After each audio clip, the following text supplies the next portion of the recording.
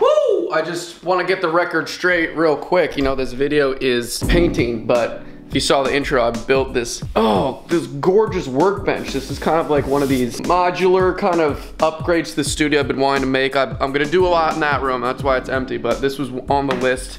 You know, I got the surface area all around kind of the painting area. But I love surface area. I think it's important, so I want to put this island right in the middle. And it's just gorgeous. It could hold an ox. You know, it's super sturdy. It fits this like X-Acto cutting. It's just awesome. I love it. It's gonna hopefully help the workflow. But today we're gonna paint some canvases. Let me start by saying that I was at the art store and they had this clearance deal for 6 of these 10 by 10 inch wooden panels for $15, and my goodness, I'm not gonna pass up that deal. That's about $2.50 per panel. And I had the cool idea of kind of, you know, priming them, prepping them, making a short little video, posting it on Instagram, and kind of saying that I'm gonna do $200 portraits. I thought that'd be a really cool idea to connect with people. Certainly tremendous practice for myself, 6 oil paintings. I love oil painting. I love painting naturalistically, more specifically kind of portraiture. And then on top of that, you know, more serious oil paintings that I do of dogs, of people's pets, or of people, they kind of range from $500 to $700. So this is a more affordable price for people if they're interested in obtaining an original painting by myself. So those are all the reasons. And I thought it was a cool idea. And who knows if people will be interested in this or not, or like what they want. Well, they want a cat, they want a dog, they want a little gecko, they want a little rabbit. Wow, I love to rant. I'm pretty excited. I'll update you soon. All right, a little update. I posted the video on Instagram kind of telling people about the canvases. Got a bunch of DMs. And I got a bunch of inquiries. And so yeah, I got probably like 40 DMs about interested in doing the panels. They asked how much. I said 200, and I got a bunch of people that said that's great. And I actually had to tell a whole bunch of people that they sold out. And I actually added 2 more. So now I got 8 panels. I got 8 oil paintings to do. That's a lot of painting, but I'm super gracious that people were interested. You know, if I sold them for $400, would I be able to sell 8? I don't know. If I sold them for $100, would I be, you know, devaluing myself? These are things you kind of contemplate in my position as an artist, offering commissions and then people asking. So it's a nice balance, but I'm super happy with the pictures people have sent me. I think we got 6 dogs and 2 human beings. I think I could have guessed that it was gonna be mostly pups, but I'm super excited. We're gonna finish prepping and we're gonna get on to it. Let's begin.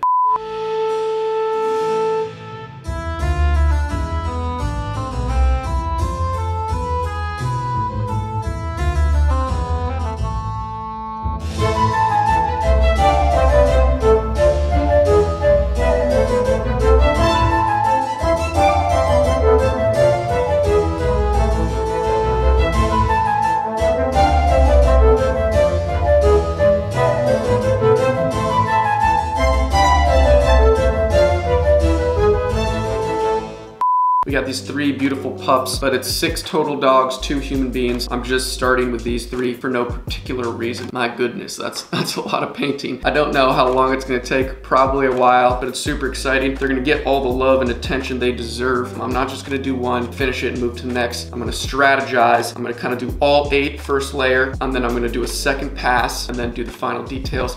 So they're painted kind of all at the same pace, if you get what I'm saying. But we kind of gotta get cranking, so I'm gonna set up the oil paints, the brushes, the mediums, all the accoutrements, get my setup looking jazzy, and more importantly, efficient. I'm very excited. Look at these beautiful pups. All right, I'm wearing a sweatshirt for the first time in the studio in quite a while, so that's exciting, I guess. Let's begin.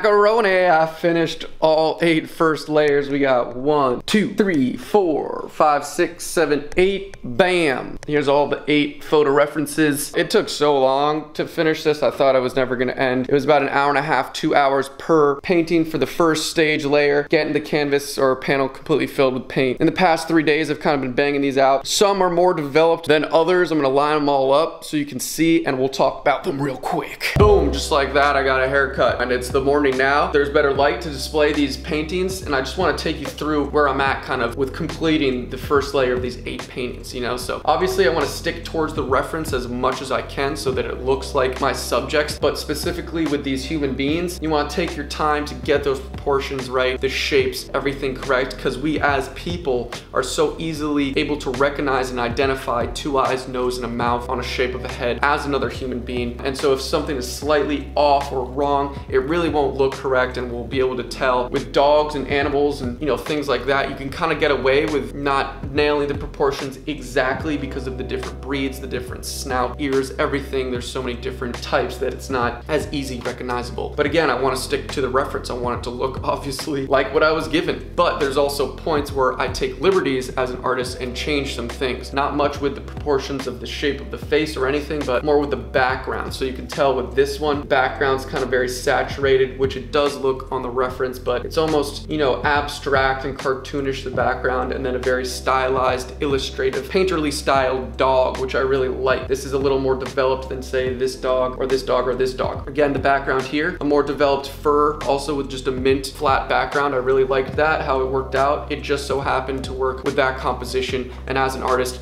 I made that decision. So we got a lot of work to do, obviously. This black dog looking sexy, just dark black, browns and purples and blues with a white background. Very interesting. This is a unique painting and just stuff to do. I did a bunch of color mixing, learned a lot actually within, you know, kind of the 15 hours that I worked on these, but that's just where I'm at, and we're gonna move forward. A nice foundation down for all of these, and we're gonna move forward.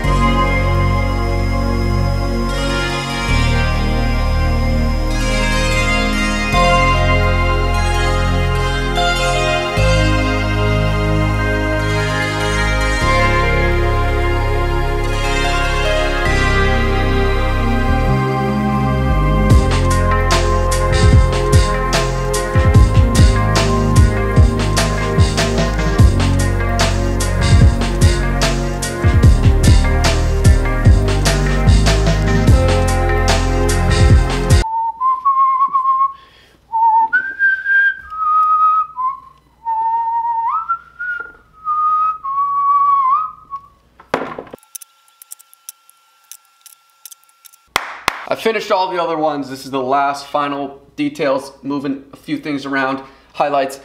It's the final pass of the final commission, the final painting. Wow. All right, so we're gonna do this and we'll talk about all of them, lay them out, and wrap it up.